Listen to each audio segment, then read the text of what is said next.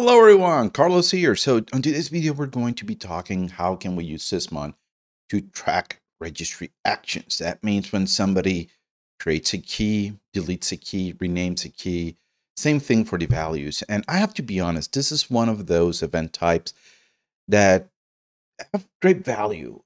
When we start looking at some of the threat intel out there, specifically for different markets, for manufacturing, for medical, one of the things that we're going to see when we map everything over to MITRE is registry is one of those top 10 in most cases, depending on the market, where attackers are going in on a Windows system and they're modifying the registry in one way or another to be able to get persistence, to disable controls, to privilege escalate. You see, the registry inside of Windows is kind of like this giant database of settings, and it is used heavily by the EOS. For example, let's say that we want to load a driver. One of the ways that we would do this is that we would create a service of driver type. Where does that get created? Inside of the registry. Same thing for the services that control your EDR as well as other applications. So let's say that we want to persist. We can create a service there. Let's say that we want to maybe privilege escalate or run as another user specifically on the box. We can find a service on the machine whose registry key we have permission to write to, and we modify that registry key so it launches another application that is not the service. Same thing if we want to disable a service. For a very long time, one of the things that we've seen is that there are event types for when a service gets created and started. So one of the common techniques is just to create the service inside of the registry and just reboot the machine. Same thing for some of the modern Windows event logs. So when we look at the channels, there's this registry key called enable, where we can set a value and we can disable specifically modern events inside of Windows. So let's say that we're going to be taking some WMI actions and we want to disable WMI operational, and we're admin. We can disable WMI operational and take our actions and then just re-enable the log. So we can be even more stealthier on the machine. So as you can see, there's a very large plethora of different techniques that we can take against the registry. Now, one of the other things that I really like from the side of us building detections and stuff like that is that this is one of the easiest ones that we can actually test for, that we can write a bunch of scripts to test different detections for, because it's the registry. We're just writing and deleting those keys and modifying them. So it makes it very, very, very easy for us to do automated testing, which is really important. One of the things that I've been seeing out there when I'm working and helping out the IR team is that many times people do have some detection, some collection, but nobody's testing them. And we're going to see specifically with Sysmon, where as I was prepping for this video, I actually found one of those cases where seems that nobody tested for one of the event types. So let's go over to my VM so we can dig deeper into this type of event type. So right now I'm in the Sysmon community guide that I wrote, and we're looking specifically at the chapter for registry actions. One of the things that we're going to see is that for the registry, we have 3 different events that we can track. We have event ID number 12 for when a registry object's added or deleted. We have event ID 13, which is when a value has been set. We have event ID 14 when a registry object has been renamed. And as I mentioned there, the registry has been available to us since Windows 95 NT4. So it's been used for a very long time. Now, one of the things that we need to put or take into consideration is that many times we're going to be working with different paths. So it's going to be HK local machine, HK user, HK local machine classes, or HK local machine current control set, and then we have multiple numbers. When it comes for us to write our rules, we need to, for the target, specifically when we refer to target object, we have to focus on this abbreviation. So we're going to be using HK local machine system current control set. Now, each one of the different events have, I would say, kind of like the same template with some slight modifications. The main ones that we are going to be focusing, or at least the main ones that I've seen that I use the most as I'm writing multiple detections, is image and target object, where the target object is that complete path of the registry key that is being modified or worked on. In the case of value, as part of the target object, that value is also included there. And we include some of the details of what was added into that registry key when we're working with values. And then when there's a rename, we get the old name and the new name.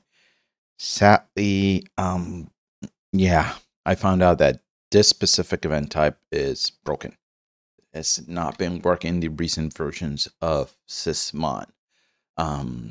I'll be sending an email or opening a forum topic on it and see if Microsoft addresses this in the next release. But at least for in the case of renaming, I couldn't get it to work specifically with renaming registry keys or renaming values.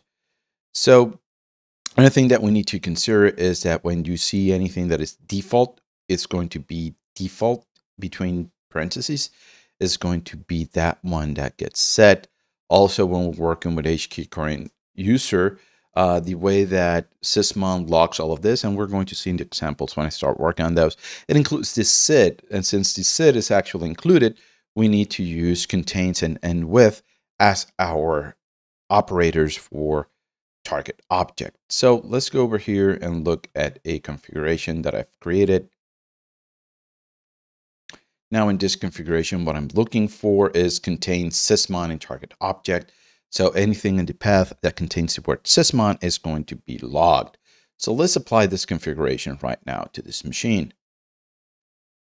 So I'm going to do Sysmon,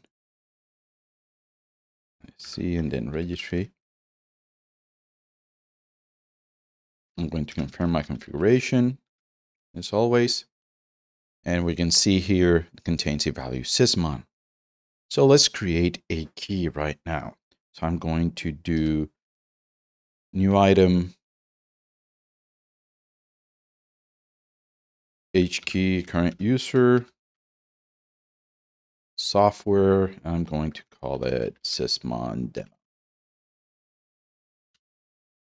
It got created. I'm going now to set a value for this one. So I'm going to do set item property.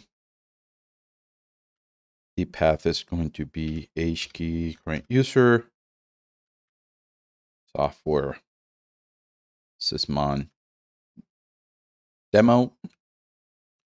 And I'm going to give it a name, and the name is going to be my value. And we're going just to give it a value, and the value is going to be number 10, just so we can put a number there. So that got set. So let's look at the events. What I did here in the event viewer is that I created a filter specifically for event ID number 12, 13, and 14, which are the ones for registry actions. As I refreshed, one of the things that we're going to see, hey, we see that an object was added. And when we look here, this event, I was like using the XML value because it's what normally I use when I'm doing filters on multiple sim types. All of them go off the XML. So here I have my image, which is PowerShell. PowerShell created in HKey current user. And here you can see we have the set of that user, which makes it very hard for us to actually, not hard, it makes it tricky for us. We cannot use the full path. We have to go by either end with or contains any or contains all. So we have to use those wildcards. And we see the user that actually modified this. So we can see here, create key is the action that we have. So an object was added or deleted. Here we have set value. So here we have, we look at the details,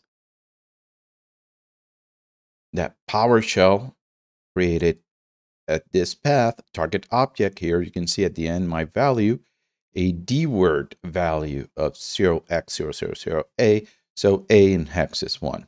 So we can see, or or in this case, sorry, it's hex for 10. So I added the 10 value here to this machine. So we can see we can capture some of that information that was set there. Here we have other ones here. And I actually captured me setting the configuration in this case. So probably I already had that set. So as you can see, yes, Sysmon was actually setting its different configuration values. Those were being saved. Now, when we look here, one of the things that we won't see is that full configuration being saved. And it is something that we need to take into consideration. Sysmon is not going, for very large values, it's not going to store those. I've seen this specifically with binary values.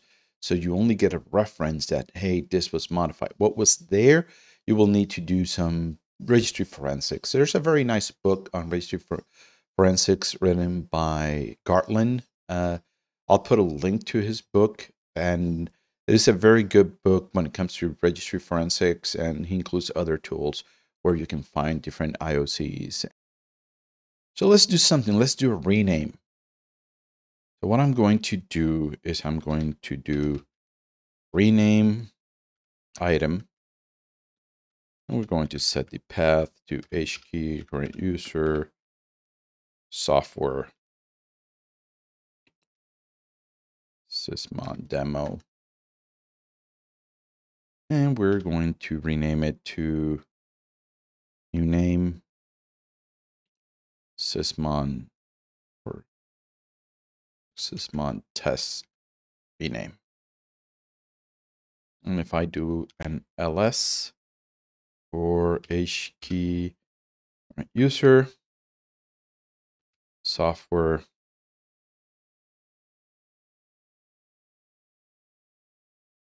we have here Sysmon test rename. So as you can see, I renamed the registry key and the value for that we set still there. So if we go here into the event viewer,